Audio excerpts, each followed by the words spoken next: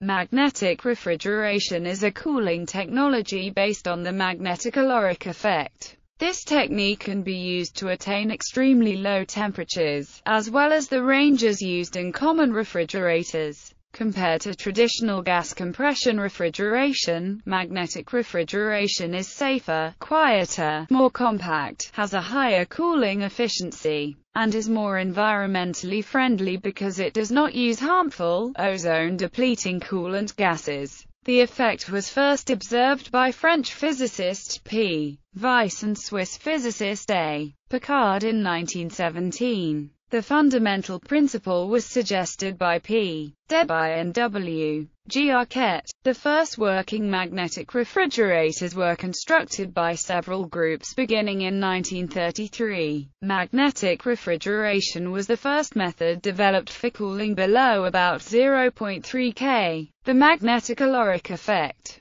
The magnetocaloric effect is a magnetothermodynamic phenomenon in which a temperature change of a suitable material is caused by exposing the material to a changing magnetic field. This is also known by low-temperature physicists as adiabatic demagnetization. In that part of the refrigeration process, a decrease in the strength of an externally applied magnetic field allows the magnetic domains of a magnetocaloric material to become disoriented from the magnetic field by the agitating action of the thermal energy present in the material. If the material is isolated so that no energy is allowed to migrate into the material during this time, the temperature drops as the domains absorb the thermal energy to perform their reorientation. The randomization of the domains occurs in a similar fashion to the randomization at the Curie temperature of a ferromagnetic material, except that magnetic dipoles overcome a decreasing external magnetic field while energy remains constant.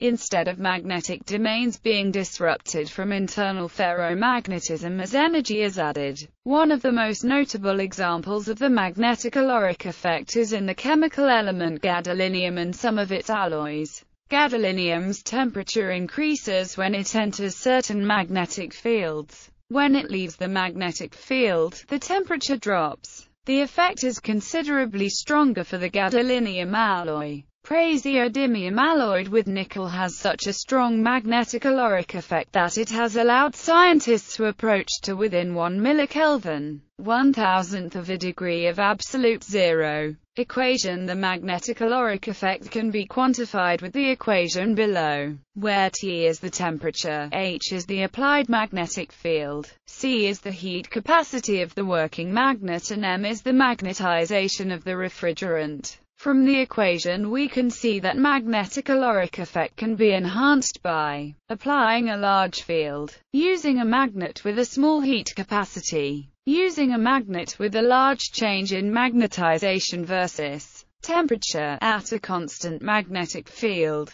Thermodynamic cycle. The cycle is performed as a refrigeration cycle that is analogous to the Carnot refrigeration cycle, but with increases and decreases in magnetic field strength instead of increases and decreases in pressure. It can be described at a starting point whereby the chosen working substance is introduced into a magnetic field, i.e., the magnetic flux density is increased. The working material is the refrigerant, and starts in thermal equilibrium with the refrigerated environment. Adiabatic magnetization. A magnetocaloric substance is placed in an insulated environment. The increasing external magnetic field causes the magnetic dipoles of the atoms to align, thereby decreasing the material's magnetic entropy and heat capacity. Since overall energy is not lost and therefore total entropy is not reduced, the net result is that the substance is heated. Isomagnetic enthalpic transfer. This added heat can then be removed by a fluid or gas, gaseous or liquid helium, for example. The magnetic field is held constant to prevent the dipoles from reabsorbing the heat. Once sufficiently cooled, the magnetocaloric substance and the coolant are separated. Adiabatic demagnetization. The substance is returned to another adiabatic condition so the total entropy remains constant. However, this time the magnetic field is decreased. The thermal energy causes the magnetic moments to overcome the field, and thus the sample cools, i.e., an adiabatic temperature change. Energy transfers from thermal entropy to magnetic entropy. Isomagnetic entropic transfer. The magnetic field is held constant to prevent the material from reheating. The material is placed in thermal contact with the environment to be refrigerated. Because the working material is cooler than the refrigerated environment, heat energy migrates into the working material. Once the refrigerant and refrigerated environment are in thermal equilibrium, the cycle can restart. Applied technique. The basic operating principle of an adiabatic demagnetization refrigerator is the use of a strong magnetic field to control the entropy of a sample of material, often called the refrigerant. Magnetic field constrains the orientation of magnetic dipoles in the refrigerant. The stronger the magnetic field, the more aligned the dipoles are, corresponding to lower entropy and heat capacity because the material has lost some of its internal degrees of freedom. If the refrigerant is kept at a constant temperature through thermal contact with the heat sink while the magnetic field is switched on, the refrigerant must lose some energy because it is equilibrated with the heat sink. When the magnetic field is subsequently switched off,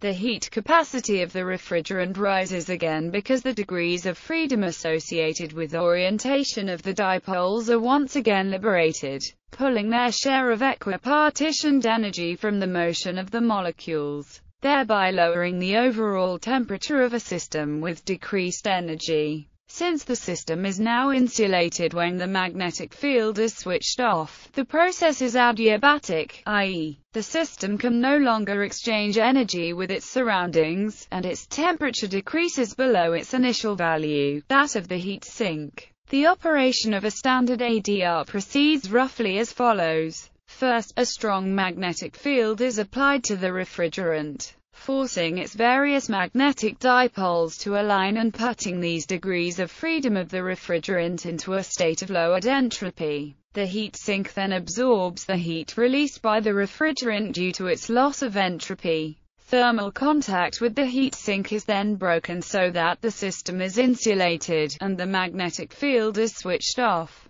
increasing the heat capacity of the refrigerant, thus decreasing its temperature below the temperature of the heat sink. In practice, the magnetic field is decreased slowly in order to provide continuous cooling and keep the sample at an approximately constant low temperature. Once the field falls to zero or to some low limiting value determined by the properties of the refrigerant, the cooling power of the ADR vanishes, and heat leaks will cause the refrigerant to warm up.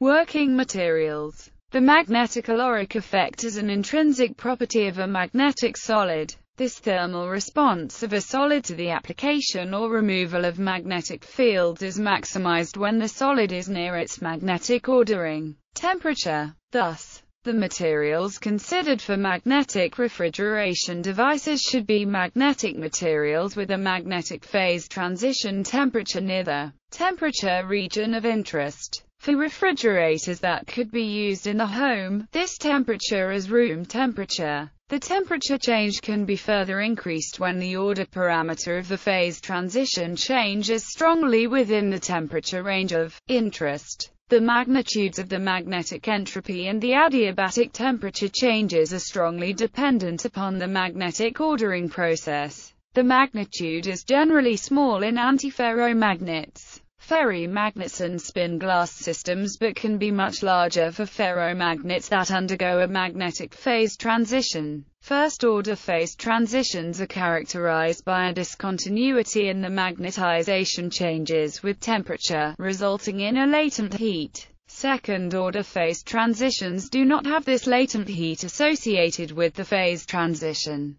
In the late 1990s, Pekarski and Schneidner reported a magnetic entropy change in GD5 that was about 50% larger than that reported for GD metal, which had the largest known magnetic entropy change at the time. This giant magnetocaloric effect occurred at 270 K, which is lower than that of GD. Since the MCE occurs below room temperature, these materials would not be suitable for refrigerators operating at room temperature. Since then, other alloys have also demonstrated the giant magnetocaloric effect. These include GD54, La13HX and MnFeP1-XA's alloys. Gadolinium and its alloys undergo second-order phase transitions that have no magnetic or thermal hysteresis. However, the use of rare earth elements makes these materials very expensive. Ni2 MnX Usler alloys are also promising candidates for magnetic cooling applications because they have Curie temperatures near room temperature, and, depending on composition, can have martensitic phase transformations near room temperature. These materials exhibit the magnetic shape memory effect and can also be used as actuators, energy harvesting devices, and sensors. When the martensitic transformation temperature and the Curie temperature are the same, the magnitude of the magnetic entropy change is the largest. In February 2014, GE announced the development of the functional Ni-Mn-based magnetic refrigerator. The development of this technology is very material dependent and will likely not replace vapor compression refrigeration without significantly improved materials that are cheap, abundant, and exhibit much larger magnetocaloric effects over a larger range of temperatures. Such materials need to show significant temperature changes under a field of 2 Tesla or less, so that permanent magnets can be used for the production of the magnetic field. Paramagnetic salts. The original proposed refrigerant was a paramagnetic salt, such as cerium magnesium nitrate. The active magnetic dipoles in this case are those of the electron shells of the paramagnetic atoms. In a paramagnetic salt ADR, the heat sink is usually provided by a pumped 4He or 3He cryostat. An easily attainable anti-magnetic field is generally required for initial magnetization. The minimum temperature attainable is determined by the self-magnetization tendencies of the refrigerant salt, but temperatures from 1 to 100 mK are accessible. Dilution refrigerators had for many years supplanted paramagnetic salt ADRs, but interest in space-based and simple-to-use lab ADRs has remained. Due to the complexity and unreliability of the dilution refrigerator, eventually paramagnetic salts become either diamagnetic or ferromagnetic, limiting the lowest temperature that can be reached using this method. Nuclear demagnetization. One variant of adiabatic demagnetization that continues to find substantial research application is nuclear demagnetization. Refrigeration. NDR follows the same principles, but in this case the cooling power arises from the magnetic dipoles of the nuclei of the refrigerant atoms, rather than their electron configurations. Since these dipoles are of much smaller magnitude, they are less prone to self-alignment and have lower intrinsic minimum fields. This allows NDR to cool the nuclear spin system to very low temperatures, often 1 µK or below. Unfortunately, the small magnitudes of nuclear magnetic dipoles also makes them less inclined to align to external fields. Magnetic fields of 3 teslas or greater are often needed for the initial magnetization step of NDR. In NDR systems, the initial heat sink must sit at very low temperatures. This pre-cooling is often provided by the mixing chamber of a dilution refrigerator or a paramagnetic salt. Commercial development, research and a demonstration proof of concept in 2001 succeeded in applying commercial-grade materials and permanent magnets at room temperatures to construct a magnetocaloric refrigerator. On August 20, 2007, the Riso National Laboratory at the Technical University of Denmark claimed to have reached a milestone in their magnetic cooling research when they reported a temperature span of 8.7 K. They hope to introduce the first commercial applications of the technology by 2010. As of 2013, this technology had proven commercially viable only for ultra-low temperature cryogenic applications available for decades. Magnetocaloric refrigeration systems are composed of pumps, motors, secondary fluids, heat exchangers of different types, magnets and magnetic materials. These processes are greatly affected by irreversibilities and should be adequately considered. At year-end, Cooltech Applications announced that its first commercial refrigeration equipment would enter the market in 2014. At the 2015 Consumer Electronics Show in Las Vegas, a consortium of Higher Astronautics Corporation of America and BASF presented the first cooling appliance. BASF claim of their technology a 35% improvement over using compressors. Current and future users' thermal and magnetic hysteresis problems remain to be solved for first-order phase transition materials that exhibit the GMCE. One potential application is in spacecraft. Vapor compression refrigeration units typically achieve performance coefficients of 60% of that of a theoretical ideal Carnot cycle, much higher than current MR technology. Small domestic refrigerators are, however, much less efficient.